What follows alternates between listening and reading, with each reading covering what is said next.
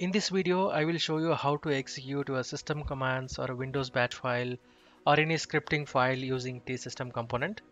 And as some of you may already know this, this component supports only execution of only one single command. Right? There is a section called array commands, but that doesn't mean that you can have multiple commands and execute in just one single component. So that's not true. I know it is a little confusing, but that's not true. But there is a workaround using which you can do execute multiple commands having one single system component. So for that reason, I thought I'll make this video so that it helps the entire community.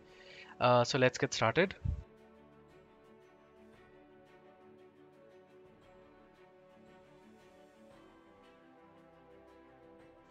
Okay, so I'm on my Talend Open Studio, and here is the tSystem component already pulled up.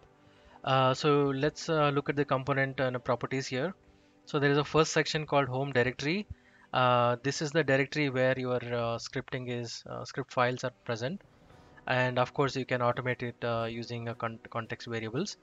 And if you notice here, there are two sections. One is a single command, use array command. So use array command, that doesn't mean that you can execute multiple commands here, right? So let's start with executing one single command, and then I will show you how to make use of array and also how to set up recursive execution, right? So let's go ahead and start on this. So the very first thing, cmd/cc means it will take this the remaining string as a command and execute it on directly on the shell. Okay, so in my case it is just the Windows, but you can do it on Linux as well. And I have a temporary scripting available here. Basically what it does is it takes one input as an input parameter, and it does multiplication and then gives the square of the input number. Okay, so let's quickly execute this on command prompt so that we can see the same behavior on Talend side also. So the file I have here is square of number, and I'll pass let's say 5. It gives the square of 5 is 25. So this is how it works. If you give input a different number, it gives similarly, right? And if you notice, it's just one single execution, right? So on Talend side, I am setting my home directory because this is where my script is available. All I'm trying to do is cmd/c, and I'm calling this batch file along with the input parameter. Let's go ahead and execute the job. Okay, so here is output, square of 2 is 4, right? So it's very simple command using one single line. So the next one is let's enable this. This is where I have already captured to save some time. Let me deactivate this. Okay, so the difference between this single command and array command is that it is just the same command is split into multiple lines, right? And wherever you have like some parameters or the shell script name or a batch file name or any input parameters, in my case it's just one. And if you have like 10 different parameters to be passed, then what would happen is one single command will look really complicated and it is not easily readable.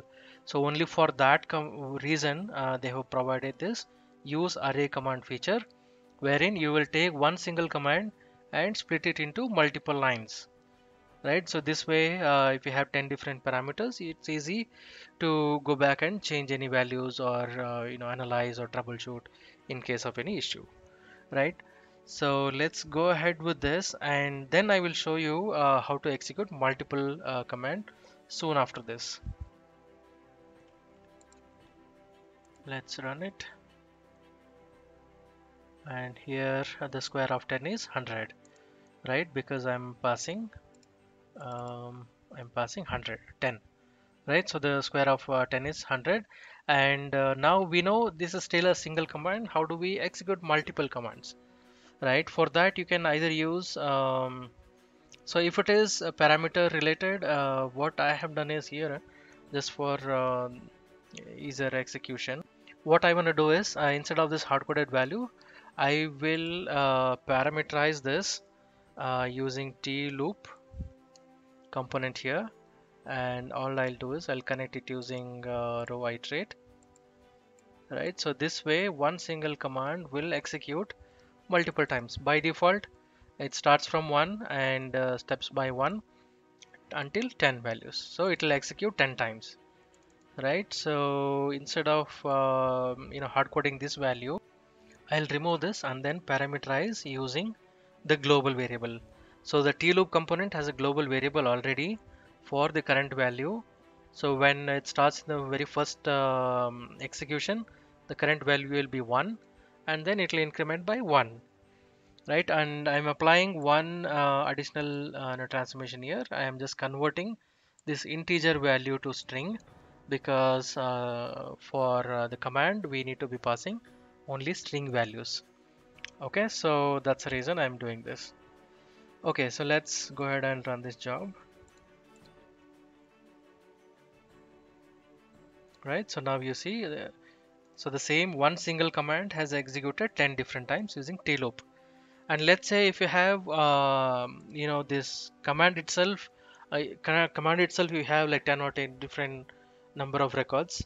um, I mean, the number of, if you have like more number of commands, instead of hard coded value you can either use another tloop, or flow to iterate or iterate components, have all those commands listed and then iterate it to tSystem component. So that way you can even instead of hard coded command, you can make it dynamic and iterate through multiple commands.